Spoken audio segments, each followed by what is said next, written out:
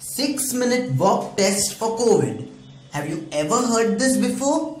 If you haven't, don't worry. I'll explain to you each and everything you need to know about this, including what exactly is it, how to conduct the test, what does it reveal, etc. So make sure to watch this video till the end to know each and everything about this 6-minute walk test.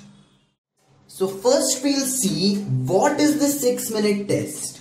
Simply put, this test is a measure of how healthy your lungs and heart is. It is usually advised to COVID patients who are being treated at home. Now we will see how to conduct this test. So this is a simple test that you can perform at home and it doesn't cost you any money.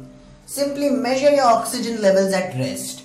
Then walk for 6 minutes in your room with the oximeter attached to your finger. Note your oxygen levels during and after this 6-minute walk test. The 6 minutes may be cut short for 3 minutes in patients above 60 years of age. So now we'll see what does this test reveal.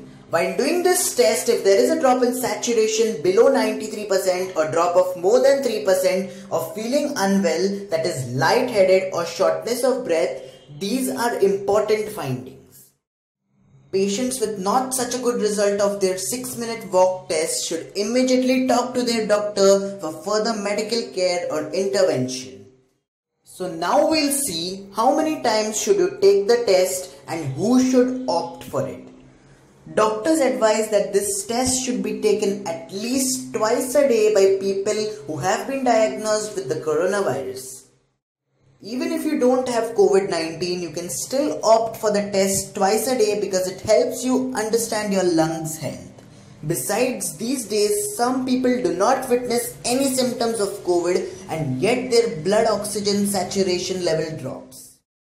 This is called happy hypoxia, but it is equally dangerous and medical attention is needed. That's it for today's video. If you want to know about the Delta COVID-19 variant which is spreading in India, click the video on the right of your screen. Thank you so much for watching this video.